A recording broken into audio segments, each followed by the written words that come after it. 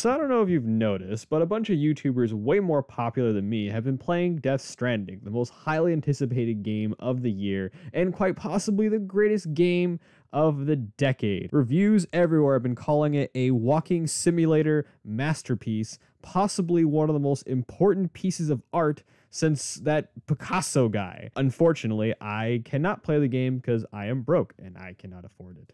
Luckily, due to my reliable sources, I have been able to procure a copy of this game, and I'm here to give you my analysis of this artistic masterpiece that one Hideo Kojima has brought to us today. So here we have a man on his motorcycle, and as you can see, this is very allegorical to man's race against time, against humanity.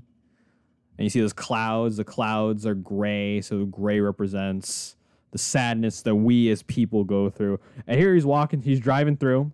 Let me see that. Yeah, it's very reminiscent. Lindsay Wagner. I don't know who that is. And we're going to get a reveal of who our character is. Oh, look, it's that guy from The Walking Dead. As you can see here, we got a bunch of birds falling. They're covered in weird muck and they're dying. Clearly this is a metaphor for the environment because, you gotta, climate change is very real, kids. We gotta save the earth before it blows up and dies, just like how that Greta kid wants us. This is all wrong. I shouldn't be up here. How dare you! Greta wants us to save the planet, so we should. Oh, whoa, what is that? Holy crap. Is that my mommy? Oh, she's gone. Okay. Oh, I think I killed her. All right, so looks like we finally got some gameplay going. Not a friggin' time. All right, so let's see. Let's see if we can go this way. Let's see if we walk over here. Let's see what happens. Oh, wow. Oh, I can scan things. Oh, cool. Oh, look at all this red shit. All right. Maybe if I go down here, and I was able to get this gameplay from very reliable sources, people. Trust me. I'm an experienced professional. All right, I'm going to go this way.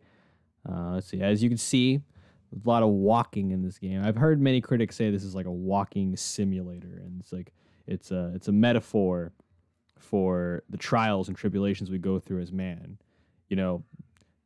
Jay-Z once said, "Power to the people." Or at least that's what I think he said.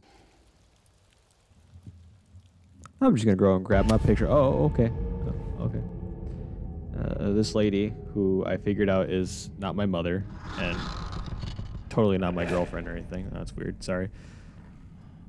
Is telling me not to grab the picture because this really weird thing with hands, invisible man is trying to kill us. But if we make no sudden movements... okay. Sorry. Whoa. Hey. All right. You make no sudden movements. And I won't hear him. Yeah, that's how we're... Okay. Oh, wait. Don't do that. That just makes it worse. All right, be cool. Be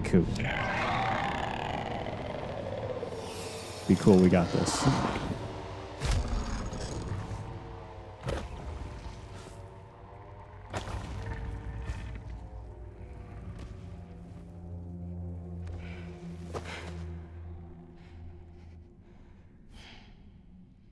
I just shat myself. All right, so we have found ourselves in a station of humanity, the Humanity Instrumentality Project thingy or whatever. I made that up.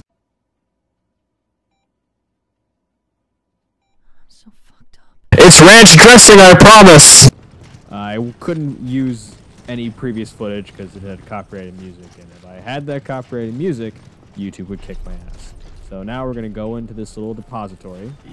This depository is an allegory for the various places in our life where we lay our head and We store our memories and our feelings because we, as a humanity, as a human race, we store our feelings like mailmen, like Amazon delivery boys.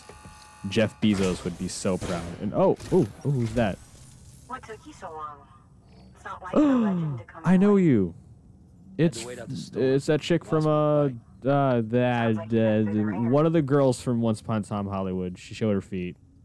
Luckily, our goods are That's not very descriptive, but I know her. keep us waiting, but everything else seems to Is be she in my very mommy?